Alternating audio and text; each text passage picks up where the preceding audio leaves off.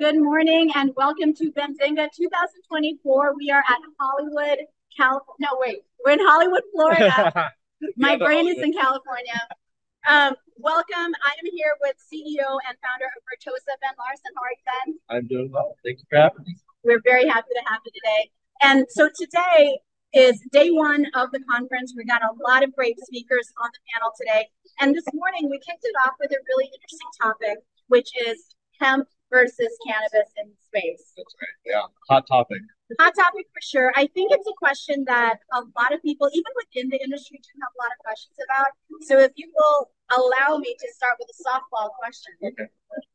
Can you tell me a little bit, what is the difference between hemp and cannabis? It's the same plant, right? It is the same plant. I think that's the one thing that we can agree on. And often the conversation that I'm trying to have, because there's a lot of division in the space, and not just between cannabis and hemp, but within cannabis and hemp individually.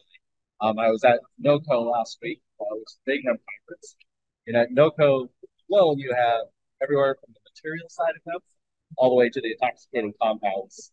So materials being like industrial hemp. Industrial hemp. Okay. Yeah, yeah. And so just imagine how those operators feel about having to have these conversations and being looped into these conversations around manufactured cannabinoids and that kind of thing. It's like a whole other world for them. Yeah, it's wild. So I feel like, and I've only been in the cannabis space for 3 years. I know you've been around for much longer than that. But even in the past 3 years, I have seen a visible shift in people's attitudes about hemp. I've seen a lot more conversations about hemp in general and its integration with the cannabis space.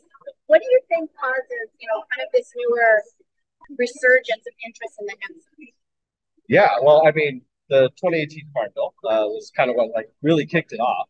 And it wasn't immediate, but what happened is people started pushing the bounds of what the interpretation of those laws actually meant. A lot of gray space. A lot of gray space. and Delta 8 products were released, Delta 9 products were then released. But what really catalyzed a lot of recent conversations with Minnesota legalized low doses of hemp in the mainstream marketplace. And what that really gave the opportunity was to have cannabis or THC called right next to its alcohol counterparts in restaurants, in liquor stores, in grocery stores. And we just saw this explosion of interest.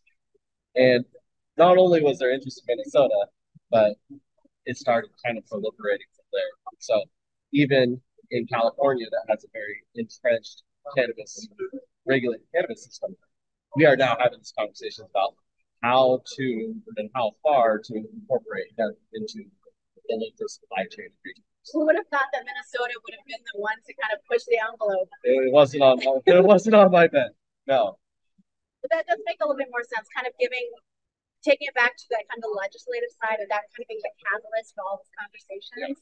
Now, shifting a little bit more back to you, CEO and founder of Vertosa, can you tell us a little bit more about the story behind the company? I know you guys are behind some of the biggest names in the infused space, so I'd love to learn kind of how that came to be.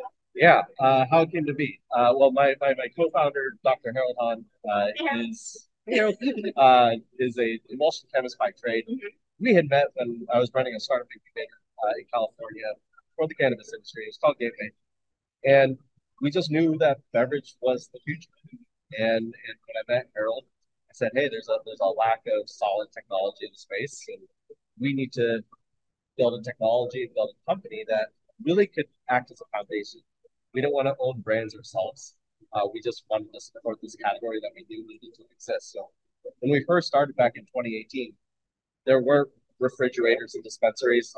There sure as heck wasn't Delta 9 beverages and Total Wine. But we knew that someday it would be. If you build it, they will come. Yeah, that doesn't always work out. In this case, it did. It did. It just, took about 6 years. Right. So the company's about 6 years old at this point. And yeah, we do have infused beverages going into Total Wine, being sold on DoorDash, and it's just actually like when your dreams do come true. It's kind of a weird place. And not exactly how we had planned it. It's never how we planned it. It's never, especially in cannabis, right? It's never the way. Yeah, and so now we're just yes, we continue to support about 100 brand space across all of North America. We operated in about 20 legal states last year, serving the hemp market and kind of expanding from there. And yeah, there's a lot of conversations happening on the legislative side as well, just to kind of continue to frame this opportunity. And you make a really great point, because even within the kind of the renaissance of the hemp conversation that's going on now, even more so when you talk about infused beverages, there is so much more variety out there. There are a lot of like really cool brands coming out. Yeah. Probably most of them get infused by you guys, but you know, the brand itself and the variety of brands that we have to choose from is really exciting. So that being said, what about the future, right? Let's think about new markets, because, you know, I live in Florida, right? So right now, we're only now starting to see those Delta 9 and, you know, hemp-based THC brands coming to the space. What are some other markets that you're excited to get into? I mean, basically everywhere. You know, I was talking to some of the leadership at some of these major retailers getting into the game. And, you know, they want to be in as many as 25 states by the end of the year. By the end of the year. By the end of the year. Jeez. So they're looking at this as a huge opportunity. Mm-hmm. You know, alcohol sales have been softening. Right. And early signs are that cannabis makes a great replacement, especially these low dose little guys. And I was just on Reddit actually last night looking at just a bunch of like commentary from the general public, and people are replacing alcohol with it and feeling better. You know, not waking up with hangovers, losing weight, because a lot of them are lower calorie. No hangover, no headache. Yeah, and so it's like you have product market fit, and we're in this weird place in time where, you know, depending on your interpretation of laws, there's this open pathway to the consumer for the first time ever for THC products. So whether you're a hemp or cannabis, it's like I think there's a huge gravity to the opportunity that's in front of us right now, and yeah, it's a big conversation. I know we can't fit it all inside this fireside chat, but at least it's a conversation starter, and I think it's a way to get people starting to think about what's coming next on their homes. And I will say one more thing, and I'm going to let you hopefully agree with me. As this is all rolling out, the missing piece, or maybe the piece that we need to start thinking about next, is education. Yes. Yeah. Right? Because you're going to have these things on, you know, merchandise next to alcohol or in dispensaries. Where is that going to come from? Like, who is going to educate the consumers? Great question. Shout out to the Cannabis Beverage Association and the Hemp Beverage Alliance. But the CBA in particular, Diana Everlane's president, and the whole team is working on educational materials to hand to retailers, distributors, so that they can put it in front of the consumer. Because some of the early conversations, you know, when all those pictures started surfacing of Total Wine having you know, we called some of the store managers and the tellers. And, do they know anything? No. Yeah. I mean, some of them do. Some of them enjoy the product, but in large part, no. It's like some of them are like, "What's I feel like?" And it's like, "Oh, wow." Where do you even start? Yeah. So really important conversations to be had. You know, but in essence, the beverage is a nice format because you can actually just give it a try and see how it affects, and it's not going to have these adverse effects like mistakenly consuming $100.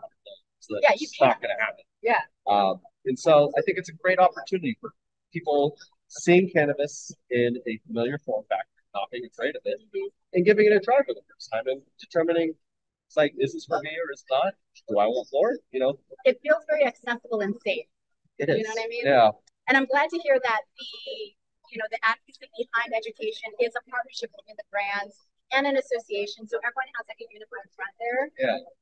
And then that will trickle down to the folks on retail, which is good news for all. Yeah, like I said, this is an opportunity not just for the beverage community, but for cannabis and hemp at large, to really have exposure to the mainstream consumer.